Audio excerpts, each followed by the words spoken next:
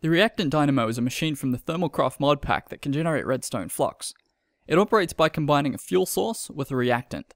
This table details the fuel sources and reactants that are available with the current version of the Thermal Expansion mod pack.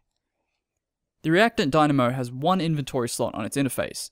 You can't place buckets of liquid directly in the interface and have them automatically fill the tank. Instead, just right-click on the exterior of the dynamo with the bucket in hand. Alternatively, you can pump the liquids in using a Buildcraft fluid pipe or a Thermal Expansion Fluiduct. The reactants are usually in item form. They can simply be placed in the Reactant Dynamo's inventory by hand or by connecting a Buildcraft transport pipe or a Thermal Expansion item duct.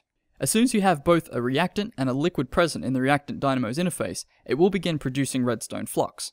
This bar in the interface will show you how much Redstone Flux is available in its internal buffer. The exterior of the Reactant Dynamo will light up whenever it's producing Redstone Flux.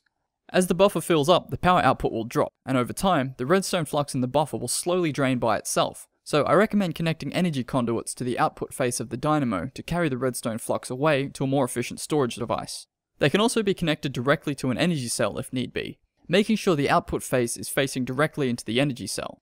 Now, back to the fuel and reactant tables. One thing you'll probably notice here is that both the fuel and the reactant tables have a Redstone Flux value. So some people's first thought is that they both add together.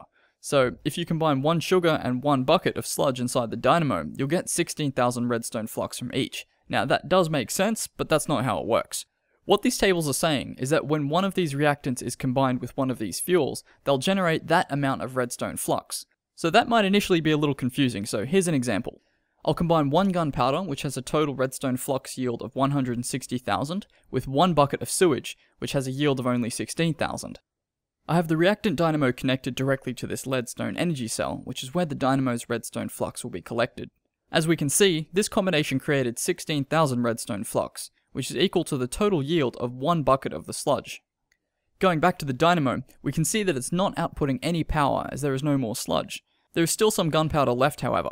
This gunpowder will stay here available for use, and it will not deplete by itself.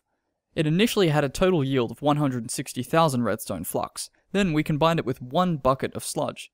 After the sludge was completely used up, the gunpowder's yield is now reduced by 16,000 to 144,000. If I add another bucket of sludge, which will quickly be used up, another 16,000 Redstone Flux will be generated.